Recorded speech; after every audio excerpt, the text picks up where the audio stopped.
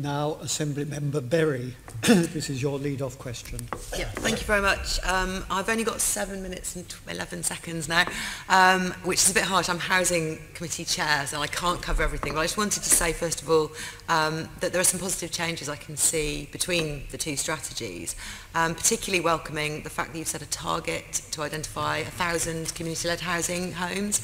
To actually get some numbers on that is really, really good. And obviously I've been pressing you for ages to push the government on rent controls, and there's a whole extra bullet point that you'll do that at some point in the future, which is really good, and I'll have further questions about that.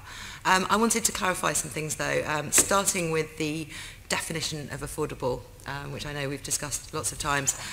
In terms of the government's definition of affordable in the final strategy, which is up to 80% of the market rent, the wording around avoiding this has been strengthened in your final version, although the policy wording appears much the same and it hasn't completely gone.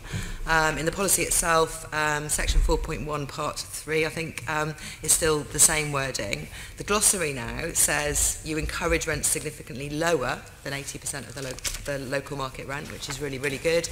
Section 4.25 says all intermediate rented homes should provide at least a 20% discount, which is obviously the 80% level, but then you say the mayor will expect larger discounts in most cases. So this all sounds better than before. So can I check that what it means is you're going to try very hard not to allow any affordable rents that go up to 80% of market rates, but that you can't quite guarantee some won't get through and still be funded under your programmes?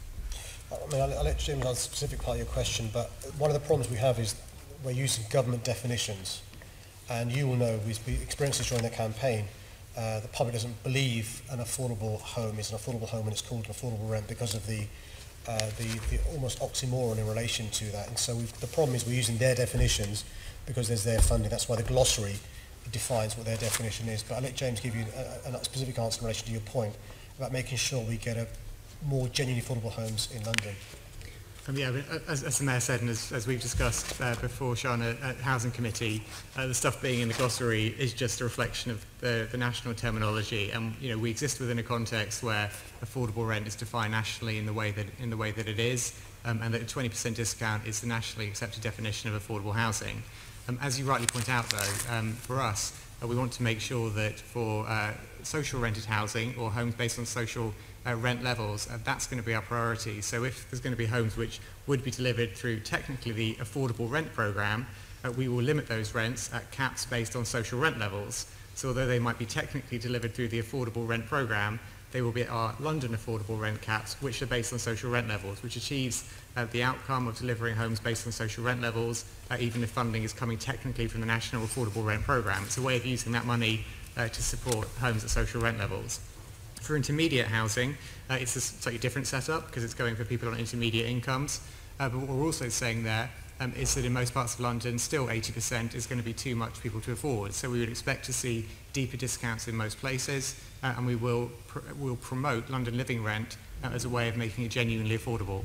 Okay, and so how can we monitor this? At the moment, you've got table 2 in the delivery area of the strategy. It doesn't actually divide affordable up at all. Everything's lumped under one heading of affordable. Can we see delivery targets for different levels, and also see any limit you might put on the amount of things that go up above genuinely affordable, so that we can keep an eye on what's going on? Well, what we would expect, for instance, so in the homes that we fund, for instance, we are starting to see a large number coming through at social rent levels at the moment. We expect that number to increase over the coming years as our funding works its way through the system. As you know, there's always going to be a pipeline, there's always going to be inheritance with what you get through the planning system and so on. But will you report on the rents that are being achieved through your funding in more detail, so that we can see what discounts you're getting? We can report through, in terms of our funding, we can report what rent levels, whether homes are being delivered for homes based on social rent levels, or whether at other affordable rent levels. That information is available. We can report that. But we want to see the individual discounts that you're achieving, given the stronger wording. So Perhaps I should take that up separately, and I have if 2.5 minutes to go. We can either write to you or have a One meeting, more sit question. down with you to show you what data is available and what the best way of reporting that might That would be really good, because I think your commitment is strong now, but we need to be able to check what you're doing about it. I also want to ask about funding council homes. The recent new announcement of an extra £1.7 billion from the government was accompanied by a promise to make sure that 10,000 council homes get built, but that was from a range of different things. So the new funding, how much of the new funding will go into council homes? How many new council homes can we expect from your funding? Because I know last time it was basically a third social living, shared ownership. Are you expecting to see that increase? So this is a separate announcement I made recently to support 10,000 council home starts. These are council home starts up until 2022. And this is part of the £4 billion funding we secured from the government. So the expectation would be for all of those 10,000 starts to be council home starts. But what proportion of your new funding is going to go into that? I think the number of extra homes you're going to be funding is 26,000. 10,000 if they're council homes, that's 38%. You mean the global figure? Do you mean the global of that. Are you going to try and, 38% of the extra money that you got going into council homes doesn't sound that much. I'm not bowled over by that, and I just wanted to know if that was the right figure. No, the global figure is £4 billion. So it's not. So you announced 1.7 billion towards 26,000 extra affordable homes, and you said 10,000 council homes. Yeah. So what proportion of the 26,000 are going to be council homes in terms of your funding?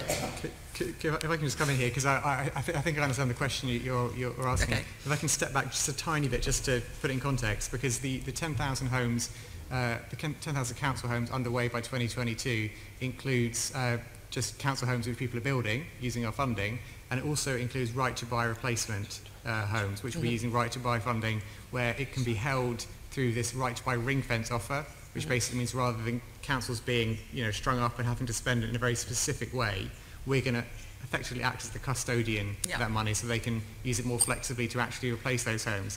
For various complicated reasons, those right-to-buy funded homes can't count against the 116,000 or indeed the 26,000, which is a component of that 116. So the numbers of 26,000, you asked a complicated question. Yeah, 26,000, I needed more time. The 26 and the 10,000 don't overlap 100% because some of the 10,000 will be right-to-buy replacements, which can't count towards the overall figure. Okay, I'll be sending you some written questions to get some more figures on how we can monitor your progress against all these Thank you very huge much. promises.